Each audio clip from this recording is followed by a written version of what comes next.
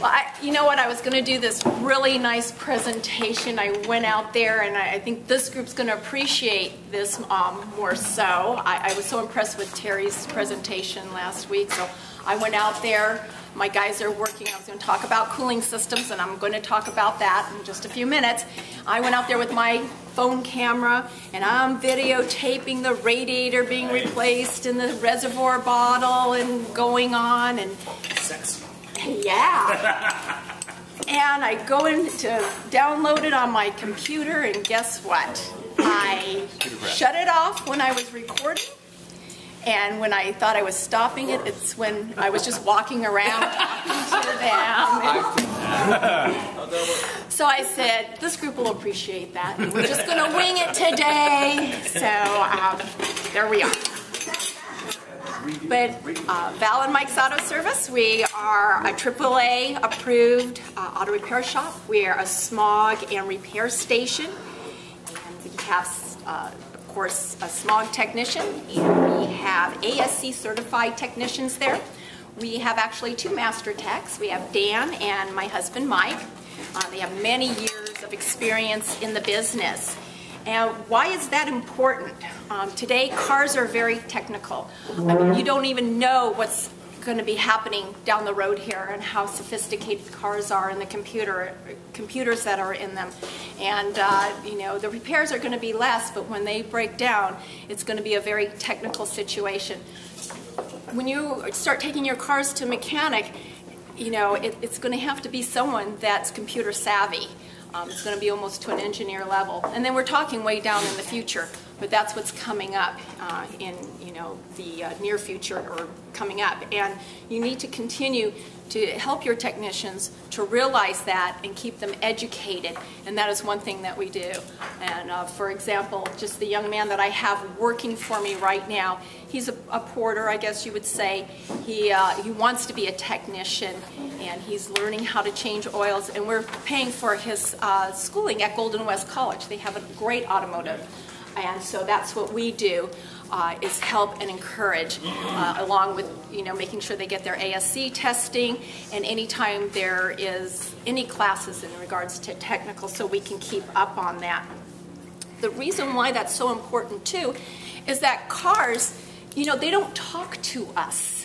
When you go to the doctor, you say, oh, I got a pain in my side, and they're going to let you know if it's gas or if it's appendicitis, you know. But cars do not do that. They, a lot of their symptoms mimic each other. And for example, when you, we have a car that has a check engine light, and check engine light is very involved. But for example, if it's the catalytic converter and that code comes up, you know, we replace the catalytic converter, but further testing has to be done because there was a reason why that catalytic converter failed. And one of the reasons is a lot of times the O2 sensors. But the computer doesn't see that right away. They see what the immediate failure is, replace that, then it would be the O2 sensors. A lot of times the O2 sensors are okay. We are not in the business to replace parts just to replace parts. A lot of dealers will go ahead and just replace the catalytic converter and the O2 sensors. That way they don't have the customer coming back saying, you didn't fix my problem. But, you know, sometimes the O2 sensors will be okay, so we might as well just let the customer drive it for a while, see if everything, you know, is okay, and go from there. Let's see, as I mentioned, we have to make sure our techs are savvy, you know, just with, you know, computer diagnostics, electronics, and you know, we talked about education. One of the things we pride ourselves in our shop and in our business is we like to be problem solvers. And it is a process, and it takes time to diagnose cars.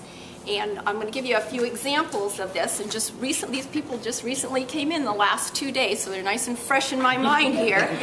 But we had, and I had it on my Facebook, I don't know if you saw it, but we had a car towed in, it was a Toyota Camry, I can't remember the year.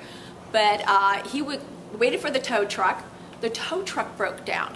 The tow truck axles, the wheel broke while he was driving the car. You talk about a hairy ride. And then the tow truck got towed. So we had two tow trucks with a car behind it. But anyway, the first thing was he had overheating problems. He's a regular customer, so he had that trust with us. The initial diagnosis, of course, was a radiator and a a water pump. Thank you. And one of the things that after looking at it, and we actually got the authorization to do those repairs. But we wanted to make sure, because the car did overheat, before we even did those repairs, make sure there wasn't any further problems with it. And so they did a block test before doing that and found out the head gasket was blown. So with that, Mike was able to call him and give him his options so he can make an informed decision. And he decided to get another car. But he came in appreciating that, because a lot of other shops, they would replace the radiator, they would replace the water pump, and then drive it, and the customer might not have an overheating problem for maybe, a month or so down the road, and then all of a sudden it would start overheating, and that's when the head gasket would have been identified. We also had a young man that had a Ford Ranger coming from Fullerton. He was a guy that loved to live on the edge. Man, that car was overheating. He'd stop, let it cool down, put some water in it, turn the heater on, drive a little ways, and he did that until he got back to Huntington Beach. And so new customer. Now that one was really scary, because that could have done some very major engine damage. So from there, the radiator just had a huge crack in it, and that was obvious, absolutely obvious. But and we replaced that, but then we had to test drive it, and then it had an engine miss. Now we needed to do further diagnosis on that, just because was that coolant that got on the spark plug wires causing that? Eventually would dry out and be okay, or were they arcing? And then after that, they were finding out that it was actually he needed spark plug wires also. He chose not to do that, and that's fine. At least we were able to tell him, document it, and that can be something that'll save us pennies for at another time. But it takes time with the car. So being a new customer, he kept calling me. Did you figure out what's wrong with my car yet? Did you figure out what's wrong with my car yet? I had to explain to him the process. It's also important to know that after you do a huge cooling system like that, you have to let that car sit, and I call it burping the car. All the air has to purge out of the system, so you don't have an air pocket in there to cause it to overheat. So again, time is so important to just get your car done right and safe. And this is a customer that just happened. She spent about I have 2 minutes, thank you, about a half hour of my time. And she was at a very reputable shop down on Beach Boulevard. I have really nothing to say. They're a great shop. She spent $800, distributor cap and rotor, distributor, spark plugs, wires. She, in the car, was still doing it. She brought it back there. They did the whole jobs all over again, still doing it. She comes into my shop and she says, I'm giving you 1 hour to figure out what's wrong with my car, and and I said, I can't do that. There is a serious problem here, and it's so hard to have people understand that.